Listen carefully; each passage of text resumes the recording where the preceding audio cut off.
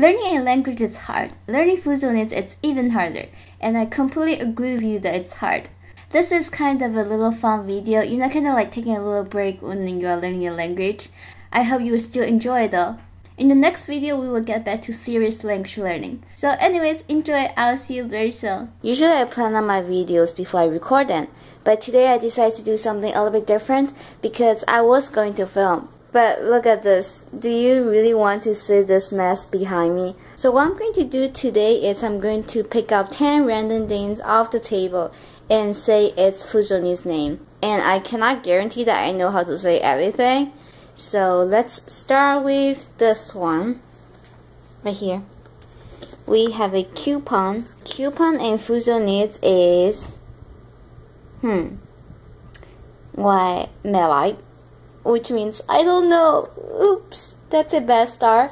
Alright, so let's see. What do we have? We have this. This is my tablet. Tablet is, oh my goodness, we are on second word and I don't even know how to say it. I know how to say computer, which is 电脑. In Chinese Mandarin, we call it 平板电脑, which literally translates into almost like flat computer. So let's see, 平板,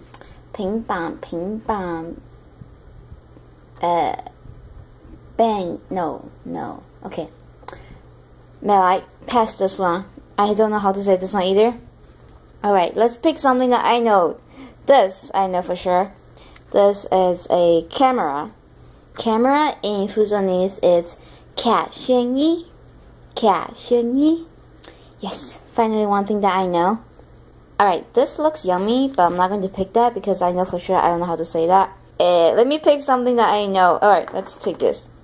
This is a Shopee, but I don't know how to say Shopee in Fuzhounese. But I do know how to say pen. I guess that helps, maybe? No? Alright, so Shopee, not Shopee. So pen, it's called bake. So it's black. And we learned color in one of the previous lessons. So this is 乌里白. 乌里白 means black pen.